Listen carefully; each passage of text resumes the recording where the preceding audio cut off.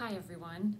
Today I'm going to talk about how to change the little wax guard on Phonak's new models of the Marvels or the new Paradise. In the past they had little sticks with the wax baskets on them, and you put those down into the speaker and then turn it around and replaced it with the new one. This one you now use a little disc to replace them. So what you'd want to do first, you have the hearing aid with the little dome on top.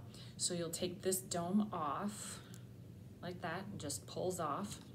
So it's kind of hard to see, but there's a little tiny white piece inside that little speaker, and that's the part that's going to be replaced.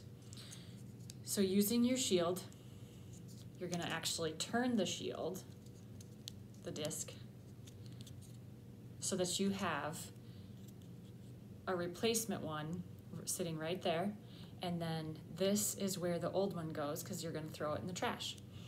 What you'll do is simply take your speaker and you will push it into the trash.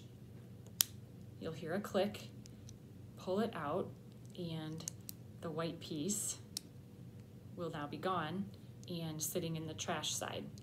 And then to replace it with the new clean wax basket, you do the same thing. Push the speaker into the little number 2 slot, and then hear it click, and now it's gone from here and it's actually inside the device. It's very easy. Sometimes it's easier to lie the disc down and push it in like this, just because it's when it's flat, then you can push down as hard as you need to push. After that, you would take your little dome and you would just put the dome right back on, and you're ready to go.